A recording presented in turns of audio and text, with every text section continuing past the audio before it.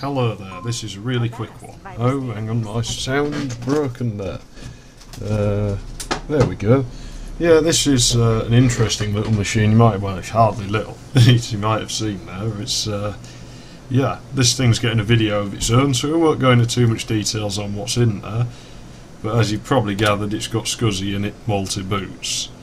Now you might notice there we do have a RAM disk. And this is an interesting thing because this is Windows 98, and some of you may already be aware that Windows 98 has a very hard time handling any memory above 512 megabytes. However, if I've done this properly, I've just discovered a way that I can use almost all of 2 gigabytes on it, and in fact if I did my mathematics I could probably use 2 gigabytes of RAM on here. Let's start Windows and see if we can actually figure this out. As you can see, I have been changing some things. I'm not yet sure whether this will work properly. It might just crash, but I'm feeling quietly confident. I might even upload this if it goes wrong, so you can laugh at me fucking this up. I'm also, yeah, I mean, if this works and you'd like a video walking you through how it's done, I can do that for you. It's all looking good so far.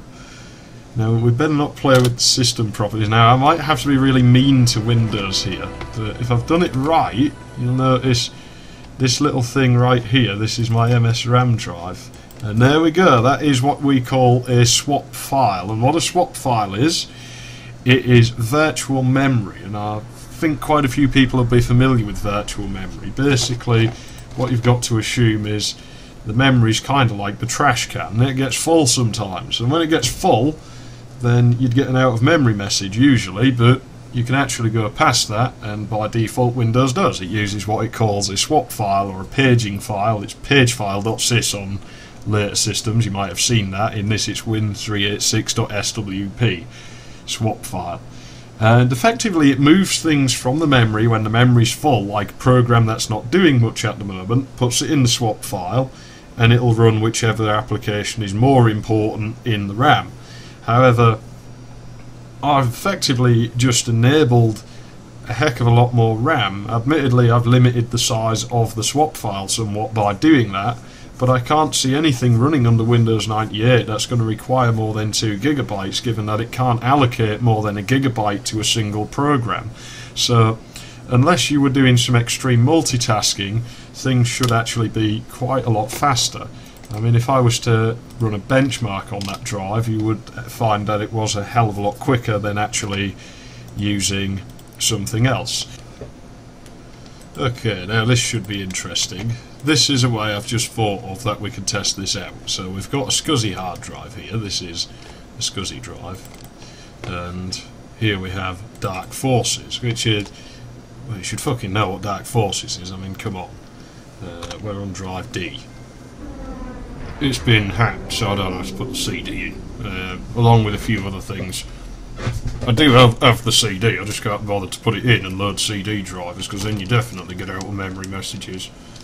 So, oh dearie me, you know what my name is now. I'll have to cover up. I'm not actually that worried about people knowing my name. I think you probably know it already. I'm not hard to find.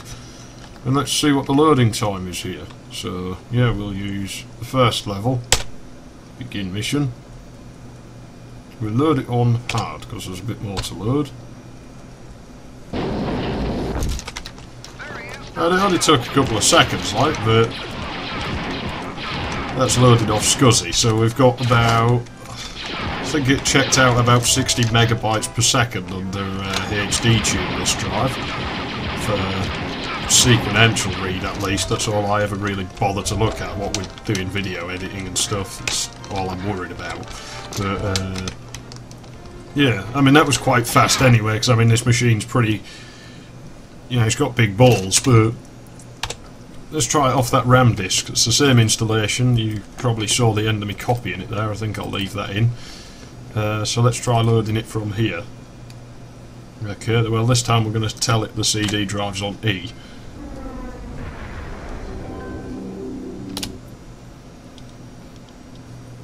And we'll load the same map, to be fair. Begin mission. On hard. Okay. Well, you didn't even get the screen up that time. I still saw it on my monitor there for a second, but what I'll do is I'll side by side those, and if you listen to the music it should be a giveaway as to which one takes longer, so that should give you an idea of how quick a RAMDRIVE is versus using a regular swap file. I mean, I was using the SCSI drive before. So this machine is got balls. And that's an R64 if you're wondering what sound card's in here. So yeah, interesting. I might have just broken some kind of record by treason, and I'll be back with a proper video very soon. Okay. Well, you didn't even get the screen up that time. It only took a couple